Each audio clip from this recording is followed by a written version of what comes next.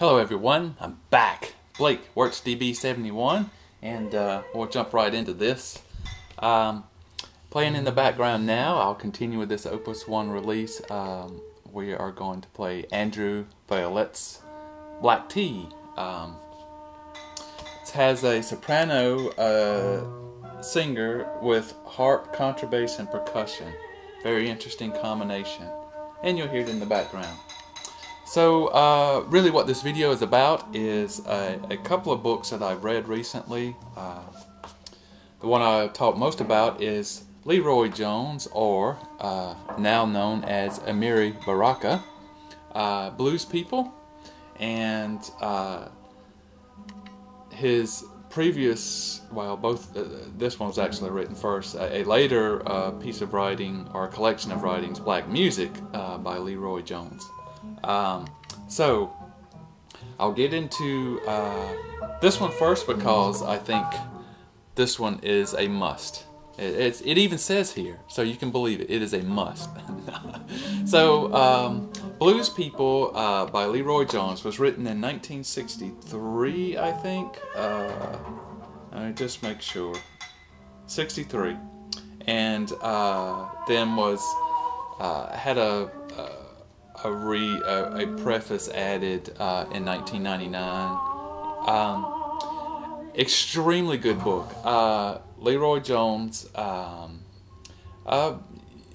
got very involved in music, and especially the New York Art Quartet, which you may or may not know.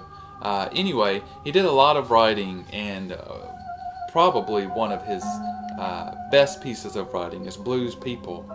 Unfortunately, it took me a while to get to this because I just didn't really know how important it was.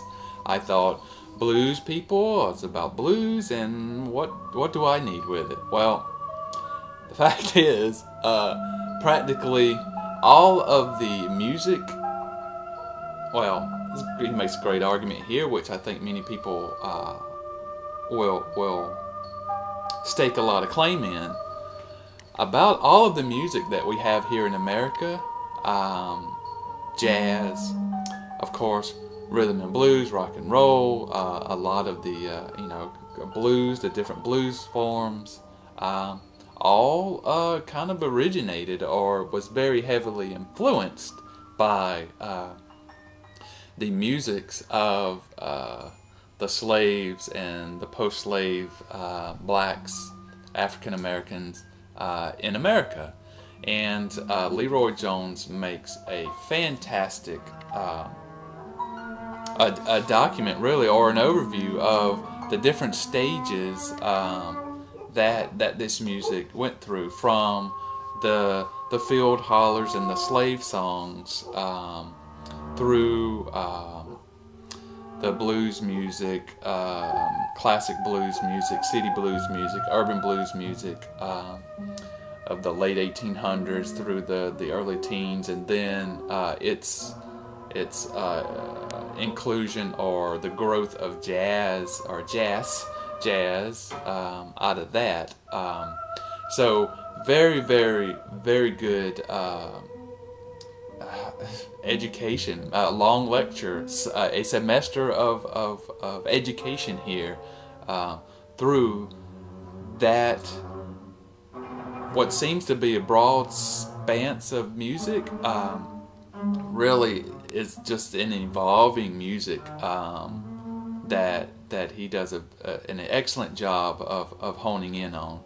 Now, I'm dumping a lot of praise on this book. Very, very good book. I did not realize how important blues is to practically anything that we are listening to here in the United States anyway. Now, a lot of European musics, other world musics, they have their own forms and things that they followed, a lot of the Euro Western tradition stuff. But blues did break away from that quite a bit if you take into account the effect that Christian hymns and gospel singing kind of songs may have had in some of the blues tradition. So, lots of praise here. It ends with a pretty big chapter called The Modern Scene. Now, remember, this was written in 1963, and I have to take that into consideration, where he spends a lot of time showing the connection and kind of talking about the jazz going on at the time, which, if you remember, in the early 60s, Coltrane and Coleman and Taylor and those guys, they're breaking away into a more avant-garde, more experimental, back to improvisational period of music.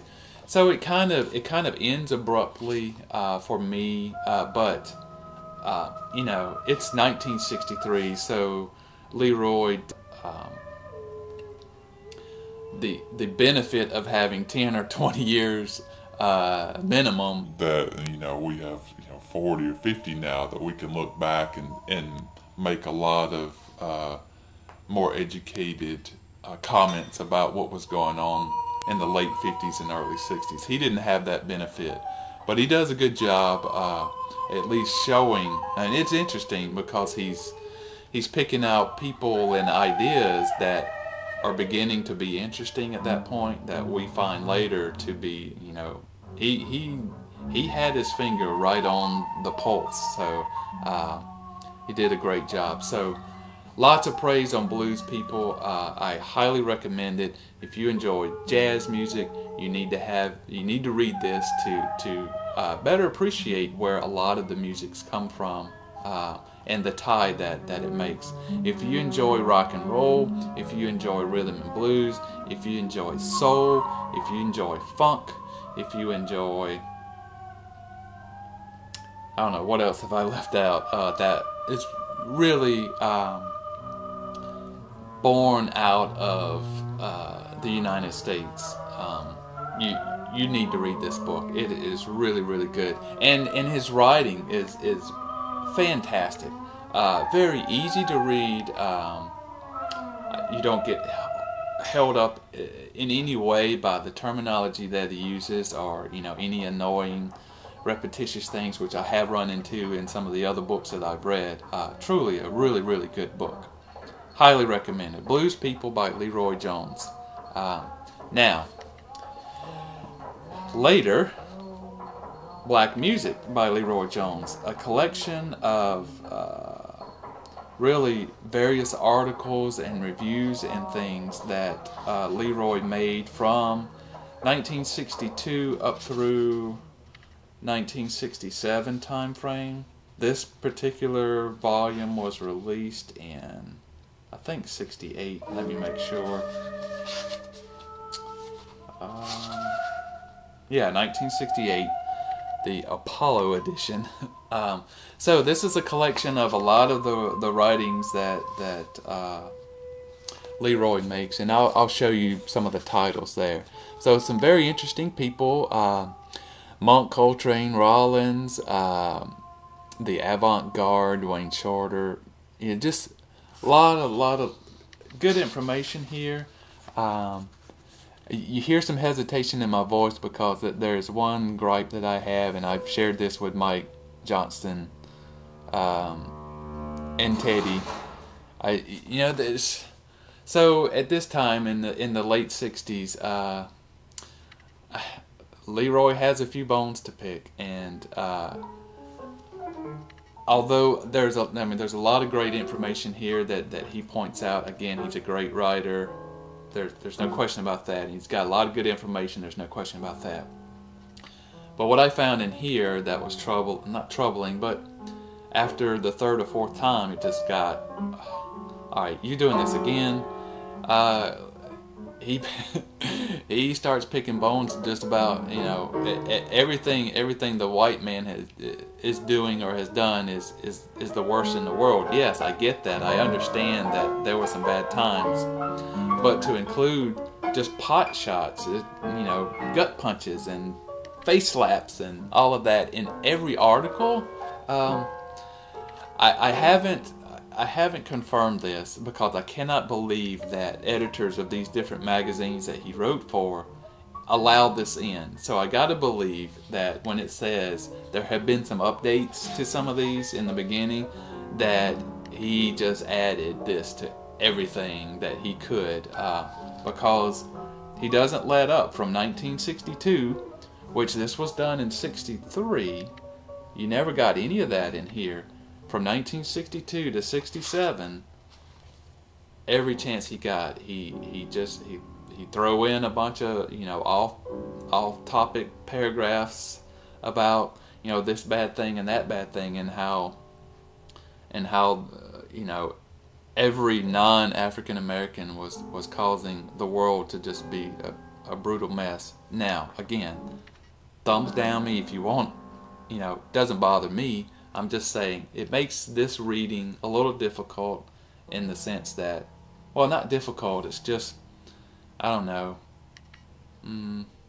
childish is not an invalid word. There's probably a better word, immature, that he just keeps coming back to this over and over and over. Having said that, it's a good read for the information of the time. Again, I bet the original versions of these articles or these reviews didn't have all that in it. So, you know, take that for what it's worth. Still worthwhile. Black music, LeRoi Jones. Blues people, a must. Again, you've heard me say that, you know, as serious as as serious as your life is in the top 3. Now I'm going to expand to top 5. You got to have blues people in there. If you like jazz music, really good solid foundation for that. So I'm going to end it now, so I won't keep rambling. My record's out. Time to flip it. Actually, we'll put on something new, and maybe we'll come back to it soon. So here you go. Blues people, LeRoi Jones. Highly recommended. And we'll come back again next time. Thanks, everyone. Bye-bye.